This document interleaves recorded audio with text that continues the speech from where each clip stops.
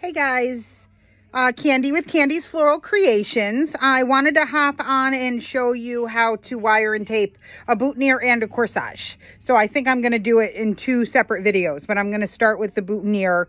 I know a lot of florists are having a hard time with boutonnieres and corsages because of the Oasis glue and the supply chain, and it's turning into powder because they haven't been able to get their hands on a few ingredients that makes it stick. So people are having trouble because they don't know how to wire and tape.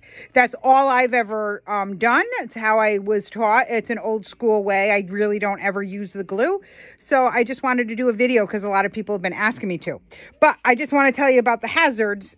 Don't poke yourself in the lip with the wire. I went to hold the wire and I did that because I used my mouth. My mouth is like my third hand, which I know is really gross. But so don't poke yourself in the lip with wire.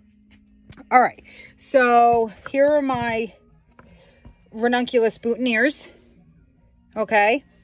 So if the greenery is nice and long and has a thin stem, you don't need to wire this. So I already did this part, but I'm going to kind of show you. So Italian ruscus, long stem. This is a long stem. And here's your ranunculus. This is called a hairpin way of wiring. So you take your wire and you make like a little hairpin with it. Okay. Poke it in the middle. Straight down, as straight as you can. Sometimes it comes through the stem, sometimes just on the side, and you pull it where you're not even going to see it. And you tape that, okay? Now, why do we wire and tape? So that we can do this with our flowers, and they're not going to break. You see that? If you don't wire, this will snap. This head will snap. But look at this. So when the groom is hugging everybody and it gets a little squished, it's not going anywhere. Look at it. It's not going to snap off. There's nothing to snap off. This is why I will always, always wire. Look at this ranunculus. Look at that. Okay. So then if this was a really woody stem, I would wire it because you do not want this stem to be huge. You're never going to get your pins through it. But these are so thin, so that I'm just going to put them behind them and tape it.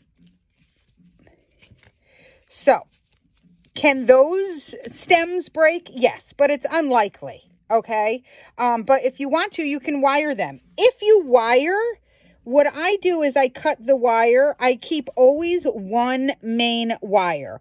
So you'll see with the corsages, sometimes I'll have like 15 wires, but I always cut up here and keep one main wire so that it always is streamlined, nice and thin. You don't want a chunky stem on the bottom of your corsages or your boutonnieres, okay? So here is your boutonniere. Like it was just that easy, right?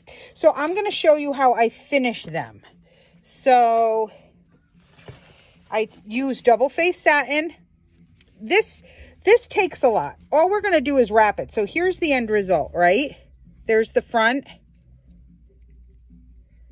And there's the back. You're never going to see that because that's the front.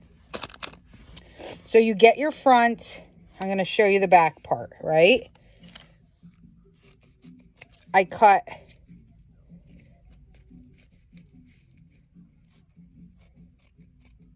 okay.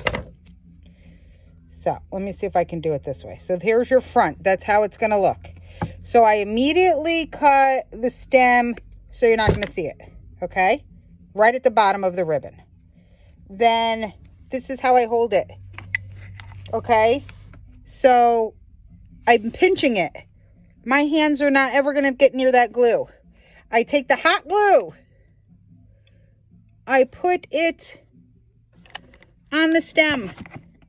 A little bit down that green stem with the tape. I fold one side over. Fold it, fold it, fold it. I take the glue again, tiny little bit, all the way down. And I fold over this side. Fold it, fold it, fold it.